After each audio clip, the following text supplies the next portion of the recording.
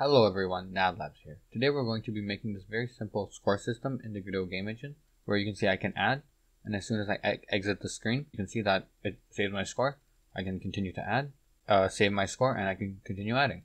So if you have some sort of simple score system in your game, and you want to save the high score, or something, if you just want to save the score in general, that's one way you can do it, and let's get right into making this. So I'm just going to go over the basics for the button and the label. So of course I just placed the label randomly.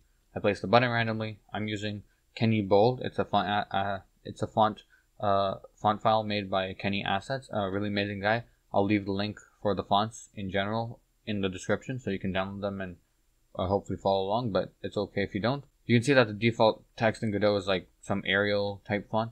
So I just wanted to make sure that it looked a little bit more interesting than it usually does. So yeah, that's why I decided to use a font pack. But anyway. Let's get right into making this. You have to go to File up here and click New Script. I usually like to save all my stuff into a new file, and this is basically what we're going to do. I already have something like that, and we're going to get right into coding it.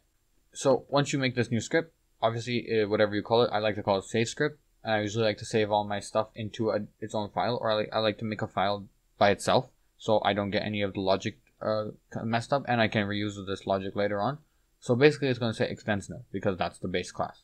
We're also going to go to our project settings. We're going to go to auto load, and we're just going to make sure that we can double tap save script and add it as a singleton or a global script. Basically means that if I type in var hello equals hello, and I go over here to my game scene, if I say if I go to save script dot hello, it will print out save script dot hello, and I can even show you. So if I go like that, it'll just print out. Oh, okay. Sorry. 1 second. If I go like this, then it will print it out. And you can see if I go to the output, it still prints out hello, even though there's an error because the error is on this line, line 10, but it still executes line 9 because Godot goes from the top to bottom. Anyway, that's just a simple proof. Let's get straight into making the save script. So there's 3 functions I like to start out with. Is file there? So we're just going to make a var bool or something, or var b, and we're just going to return b because we need to return the bool later on. I like to make a func for saving. I like to make a function for saving a value, which doesn't return anything. And I like to make a function for loading the value. The function for loading a value doesn't take anything in, but it returns an integer. And usually I just like to say that it will return the var temp. It doesn't really matter what you call it, but temp is just temporary variable. And that's about it. These are the 3 functions you will need. And let's go over here to the top. What are some variables we need for this script to run? We're going to need 2 variables. Var path, which is your path is saving something, and it's just call it whatever data file. And if you're wondering where this is, Godot will actually save this into your own local directory, which is, if you can see, I have this in my this PC, new volume E, which is my E drive. Then I have a folder called asteam, Godot project simple score system, and it's actually over here. It doesn't show up because .dat isn't recognized by Godot as a file for handling things in the editor itself. Let's say you want to save your values in a more sophisticated area. You can just use user :// That will take you to your app data, Roman Godot, app user data, and then your project file system, your project name, and it will take you over here, and you can see savingplace.dat. And it has basically weird stuff in it because data files are slightly encrypted. They can still be modified using a hex value editor, but that's beyond the scope of this video. Anyway, we should first set up save values and load values. So how are we going to save a value? Well, we're going to say something along the lines of file.open, open the path, and get ready to write.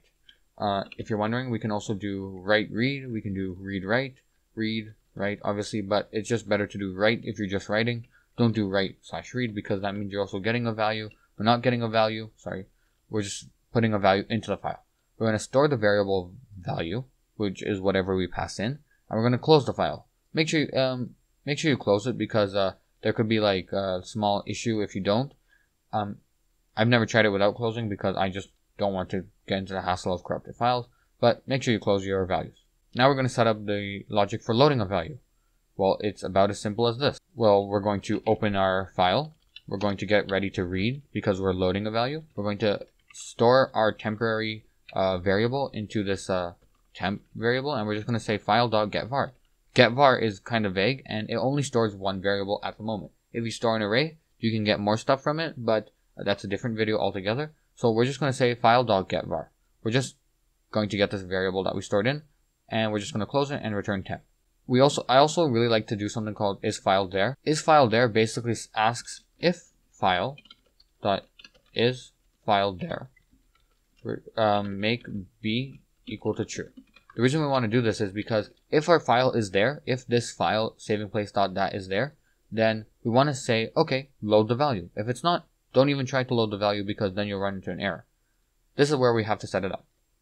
So in our ready function, we're going to say if savescript, which is the global variable, file name. So savescript, I can even call this like whatever. It doesn't matter, but we're going to be using savescript. If file is there, then we're going to say score is equal to savescript.loadValue.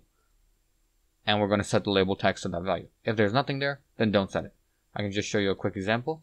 So if I delete this, it doesn't make a difference if I delete it or not. You can see that we're going to print no file there. I just want to print file there if a file is there. So no file there. Sorry about that. I made a small mistake. File exists. Sorry about that. Then we want to put in the path. So if file.file exists and we give it a specific path, then set b equal to true and return b. So now if we run the scene, sorry about that error, we can see that it prints out no file there. And it won't save this value either. Actually, it will save the value because at the very end of the script, we save it, and I'll get to that in a bit. You can see that file is there, and we loaded the value. So how do we load and save the value? Well, we saw loading. So if the file is there, just load the value from that script. So we're just loading the value again, and we're going to set it equal to score, and we're just going to set label text so it updates. But how are we saving it? So all nodes have, or most, I want to say all nodes, yeah? Yeah, all nodes have these 5 signals: ready, rename, tree entered, tree exited, tree exiting. We want to use tree exiting instead of tree exited. If you don't know the difference, just use tree exiting, because tree exited is when your node is about to leave the entire scene tree and the game is closing and everything is closing and it's about to exit. It may be harder for you to save your value, so just use tree exiting, because before the node decides to leave the tree, it will say, wait, I have to do one thing. Let me just do this one thing, which is savescript.saveValue. We're passing in our score, which is the exact same score over here. And we're going to say print exited well, which means, yeah, everything went well. We exited, we saved, and there was no issue.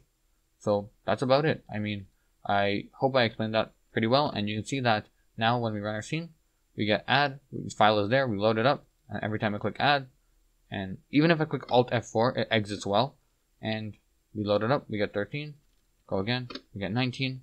And that's about it. I will be doing a different video in the future where we can save multiple things like position, score, time, whatever. But this is just saving one variable. Very good for simple mobile games, simple games in general, where you have to save one thing like a high score and not other things like player position, player inventory. That stuff comes later. But this is just a very simple score system. Simplest score system. That's exactly what the title of the video even says. Anyway, that's all I have to say for this tutorial. Have an amazing day.